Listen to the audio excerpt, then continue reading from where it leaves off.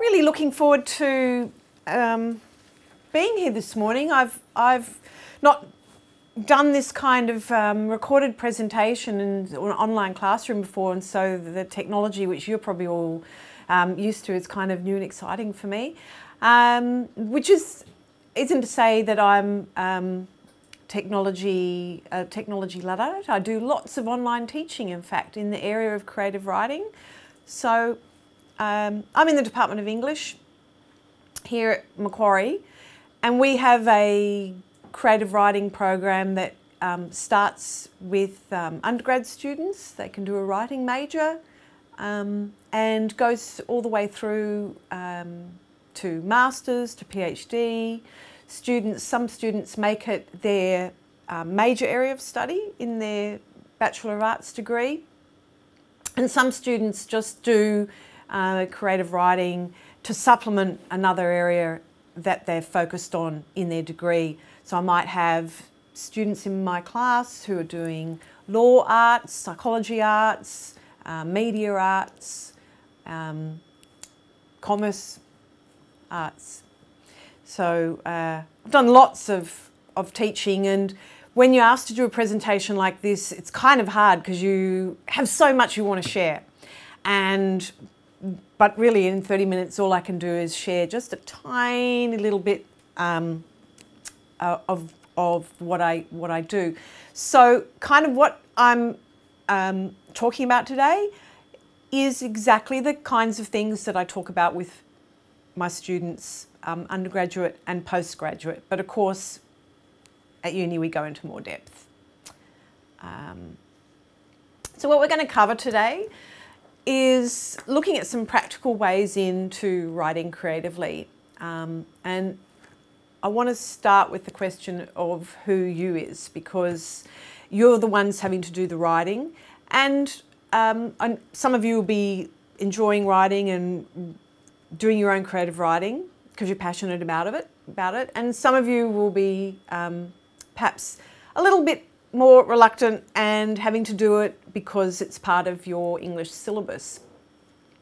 Either way, the kind of materials and ideas that I'm talking about today are going to assist you.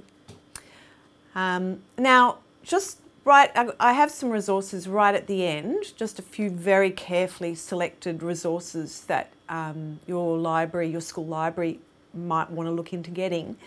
But one of them is the image on the slide you're looking at now, and it's this great journal called VoiceWorks. It's got a website, or you can buy printed copies, and it's devoted to writing by young Australians, so under the age of 25.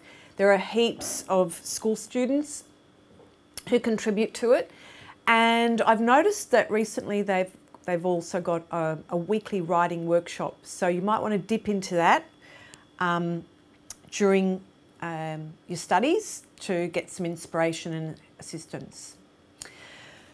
So in your creative writing, you've got to come up with the ideas.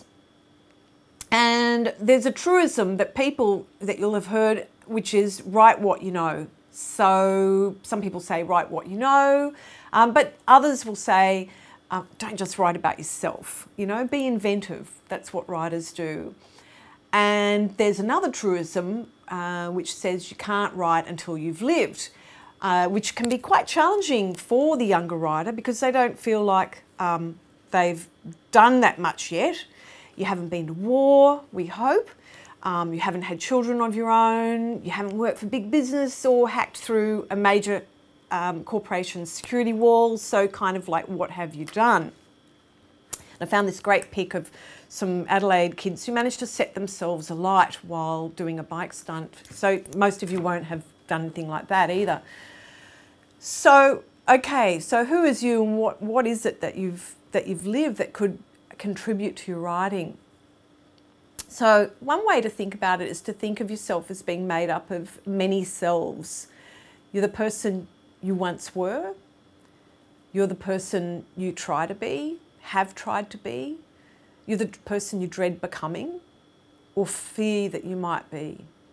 You're a person who listens, you see, you remember, you invent. And so that idea of yourself can be contradictory and paradoxical, which is exactly what you need for writing. You can use all these different selves to help you with being creative. You draw on them, your past, your present, and your future ideas of yourself to get ideas for your writing. It's important to know things to be able to write. And yet again, as young writers, you can have that idea of what do I know? You know, what I know, what I've learned at school isn't always all that exciting. What else do I know? And yet, you know so much. For instance, you know about feelings. And we know these things through minor or major events in our lives. For instance, a minor thing. My brothers, when they were younger, used to go down to this local golf course and steal the golf balls at night. And it was exciting, it was transgressive, it was kind of scary, it was fun. They love talking about it now, they think it's very funny. And if I was a writer and that'd been my experience, and I don't know why I never went down with them, I was probably too goody two-shoes, I could draw on that experience of having nicked golf balls as a guide for how to feel, how to convey or tap into fear and excitement. So you can do a kind of writing exercise if you wanted to, or talk in your class about other examples like that based on your own life or the lives of people close to you. The reason you might do this is that you can use empathy based on your own experience, and you can give, by having empathy, by remembering those feelings and seeing that they can be analogous in another setting, you can give those feelings and experiences to your own characters whom you're inventing, or borrow them, as it were, and reuse them in your own writing.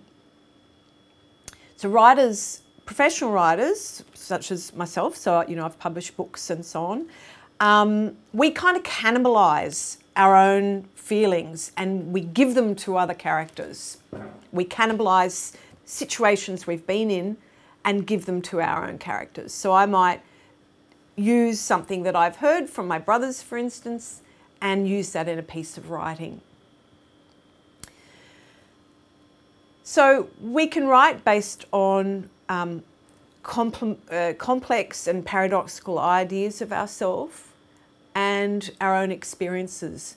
But of course, another important area for writing is your research.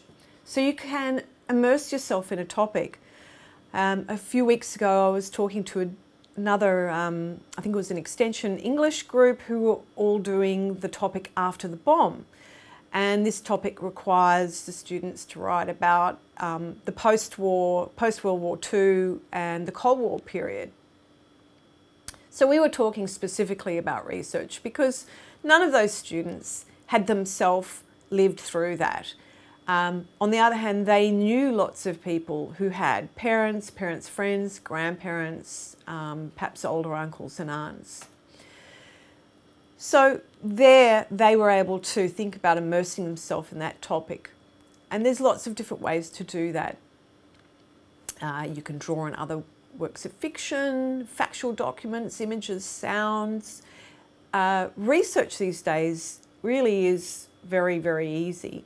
I mean, I'm not talking about scholarly research, but when you're trying to get into a topic in a general way, such as an era or a geography, you know, perhaps you want to write a story set in a sort of suburb of Sydney you've never been to, or for me it might be, because I'm a Sydney person, a country town I'd never been to. I mean, we can use Google Earth, all sorts of things. I don't need to tell you.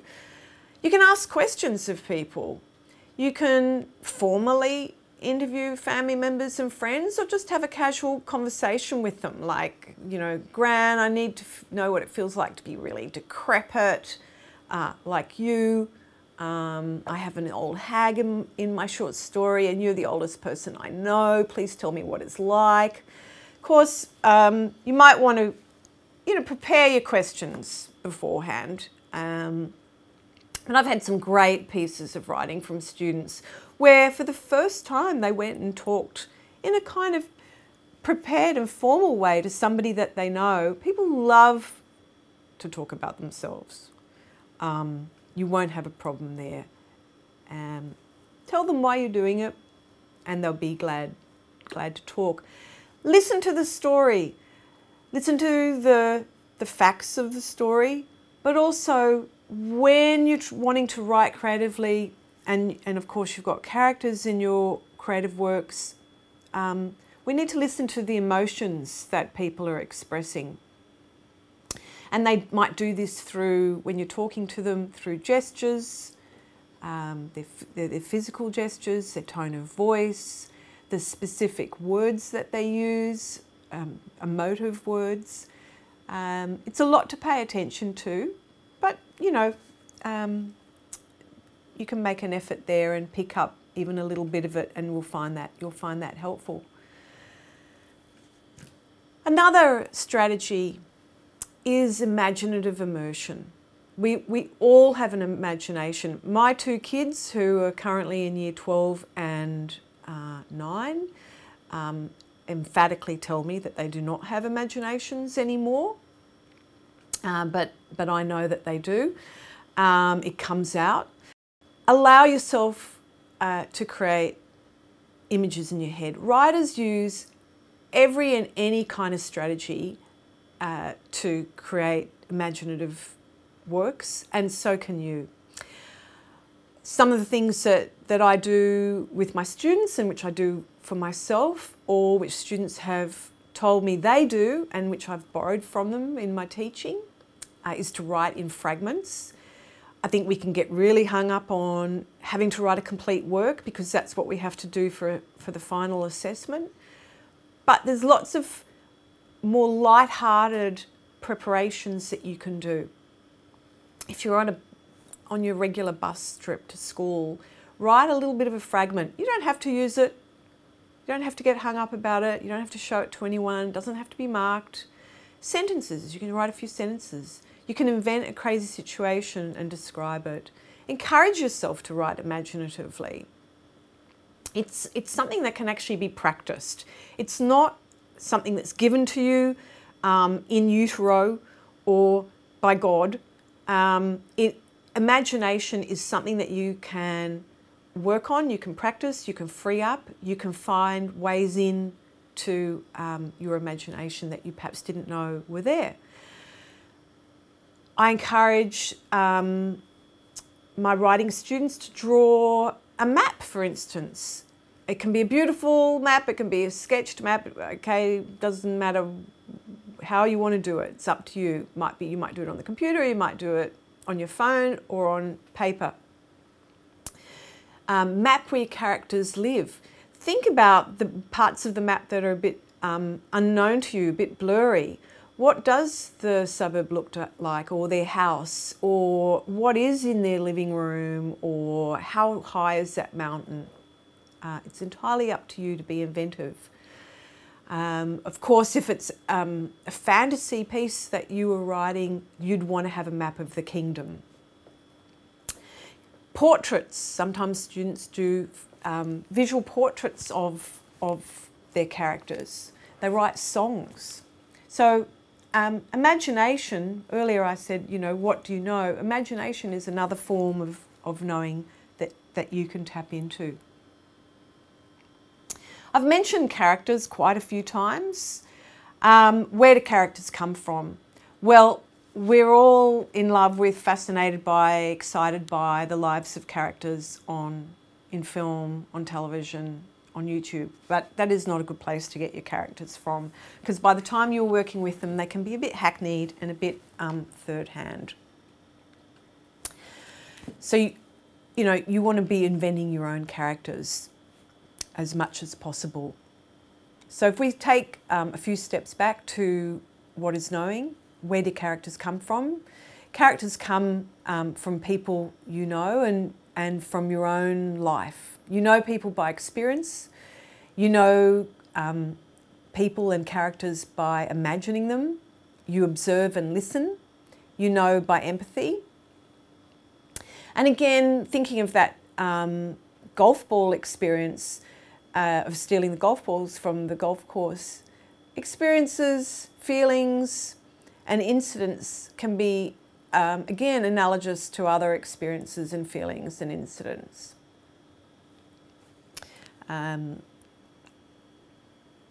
Okay, conveying is showing characters. There's a writer who died a couple of 100 years ago, Henry James, but he did say something that is still really relevant and important, and people think about with creative writing. So he said that character and incident are completely connected. We know people through what they do, and so of course we know our characters also through what they do, not always what we just say about them. So you might have heard that truism for writing: show, don't tell. Don't always state things, but work to show things. So how do we do that? Well, characters' names are really important, and you can do so much with a name.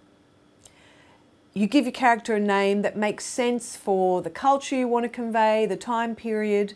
Even if you don't use their surname, decide on your character's surname so that you feel like you have a real sense of ownership of that character. You can also include some summary about the character. So it is okay to state some things about where they were born, or who's in their family, or whatever makes sense for the piece that you're writing. But the really exciting part and the challenging part comes with the character's actions and gestures, what they do. And of course this has to do with your storyline, the sequence of events, and the plot of your story. So the plot and your characters have to kind of join together and make sense. People and characters, we do things for a reason. We do them in character. We feel motivations. And sometimes some of the most intriguing questions we have of people are why they have done things. So to draw, for instance, on a macabre example is why, from America, say, why do those teens who go back into their schools and kill their fellow students, why do they do that? We want to know. We can understand, we know what they've done, but we don't get how it is that they did that. We want to know about the motivation.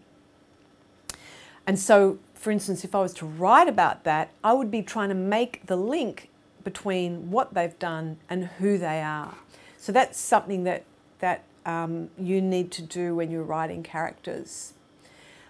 Another way to communicate that is, of course, through what characters say, through their speech and dialogue, and the way that somebody says it. Dialogue is pretty tricky, so I always find it a bit of a struggle. So my recommendation is less is more. Try not to use too much dialogue because it can be one of the hardest elements to become sort of expert with. Some people have a great ear for dialogue. Actually, most of us don't, so it's something we really have to work on. Another way we get to know characters is through what they're thinking to themselves, and there we have the kind of intriguing experience, because there can be a disjunction between what somebody says and what they're thinking, what they do and what they're thinking, and that can be fun to show that there's a kind of secrecy sometimes, or a feeling of privacy, or it could be a feeling of shame. It could be a feeling of self-horror that one has thought this and you're not going to communicate it. But of course, as a writer, you can convey kind of levels of awareness. There can be other characters in the room who don't understand your main character's thoughts, but the reader has access to them. That can be one of the pleasures for the reader, to see that there's kind of levels of knowingness in a piece of writing. And as the reader, we're working to kind of connect all those up together.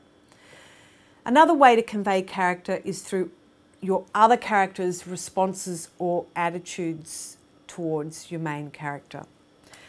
That list there, it's quite a, there's quite a lot in it, and you might want to unpack that at your leisure with your teacher and go through pieces of writing that you are writing, and also the pieces of writing that you're studying, and look for examples of how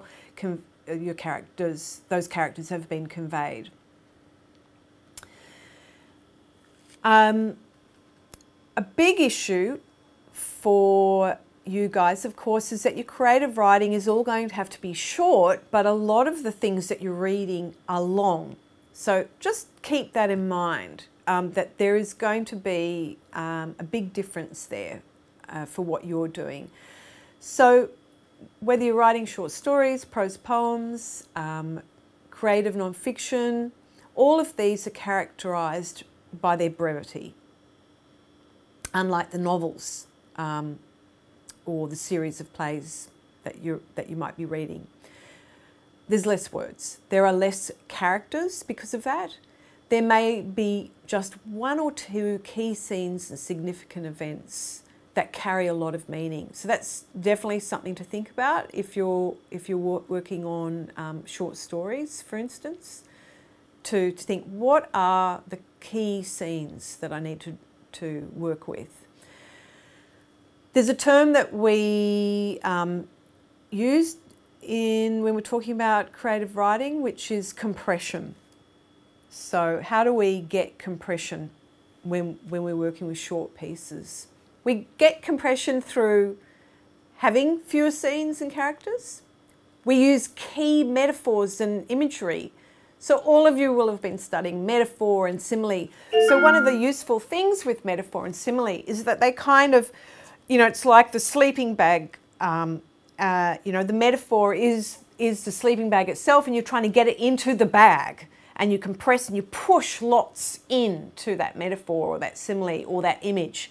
So on the one hand, there's a literal level to it. On the other hand, there's a sort of symbolic level, and that can be really useful in the short story or of course in poetry.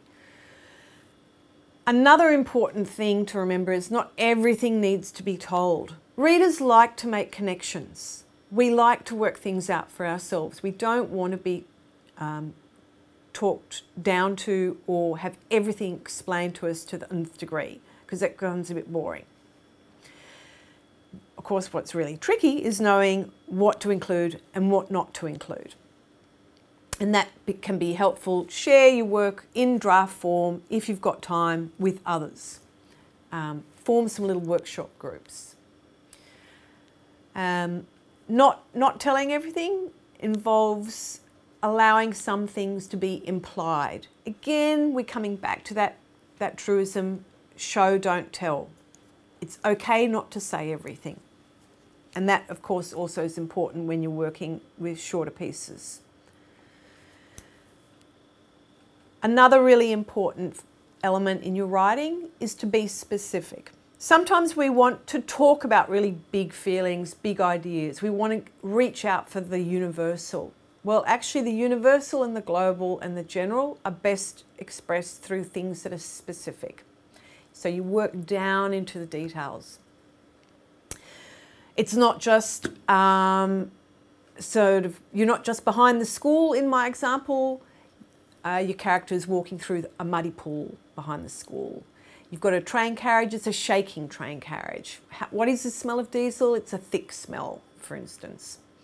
Somebody opens a door. How do they open the door? They're angry. They're in a hurry. They do it with a shove. So there you see, with a shove might convey the anger that you want the reader to sense about your character, but you don't necessarily have to name that feeling.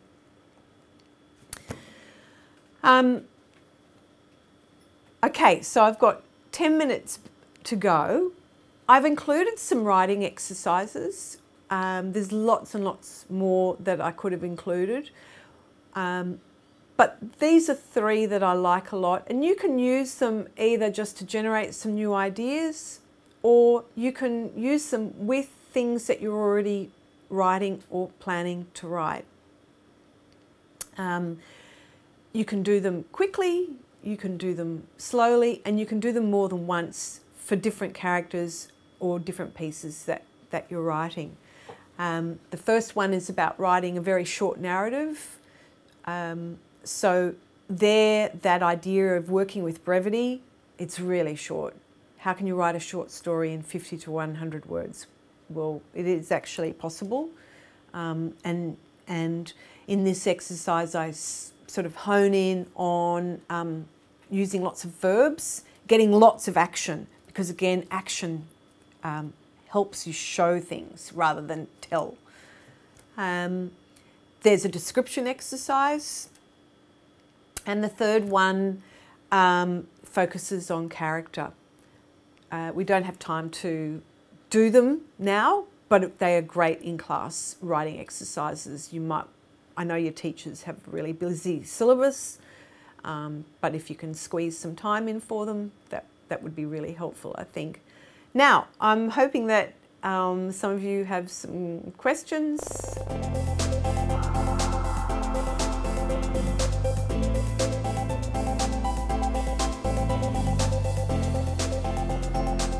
The essence of the question is there anything new in the world to write about?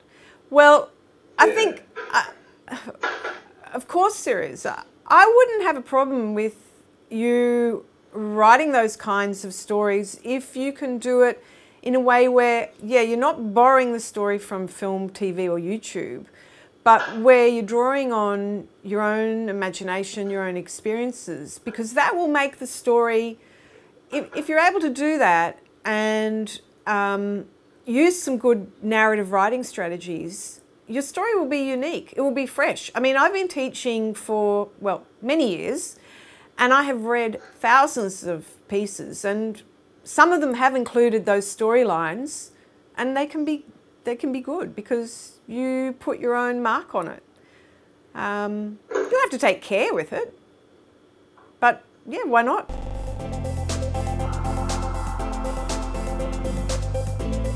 Well, I have so many favourite books. At the moment, my favourite book is by an American writer called Jennifer Egan, and it's called A Visit from the Goon Squad. And the Goon Squad is time, and it's brilliant. Or another one that I'm reading at the moment, I wouldn't say it's my favourite, but it's by a young Australian writer called Hannah Kent. She went to Iceland, I don't know why, but she did when she was at school for a Rotary, on a Rotary scholarship. And now she's written this best-selling novel based on a true story. And it's just about this young woman in the 1800s who was accused of murdering some people. And it's just beautifully written. I think I like books that, because I'm a writer, that are very technically kind of proficient, but I also love, you know, stories that just have really good, interesting characters. I tend to like contemporary stuff. I like reading about the here and now. I'm not such a historical fiction type person.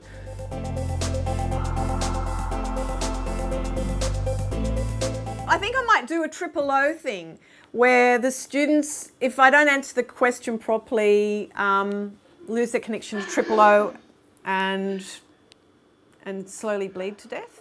But I would try and make it somehow plausible, because I think plausibility is a really important factor in your writing. Can I talk about the girl-boy relationship story? That is one that I do read quite a bit, or boy-girl, and you really do have to get under the surface of things. You know, who said what to whom, that's only interesting to an extent, but getting a sense of who those characters are and why they feel so passionately about something, You really do need to get down and know your characters well, and put them in a very real and very specific setting, because that will make it far more interesting. I know from the schools that some of you are in rural areas. Don't feel like, you know, a lot of the students feel that only New York stories are interesting. You know, write a story set in your local area. Bring it to life. Markers will love to read those kinds of stories. There's not enough Australian stories which are set in real and local environments. I think there's a lot of cultural cringe out there. And these are some of the things that you could bring to that girl-boy story that would make it individual, unique, and help it stand out. Thank you very much, and good luck, everyone.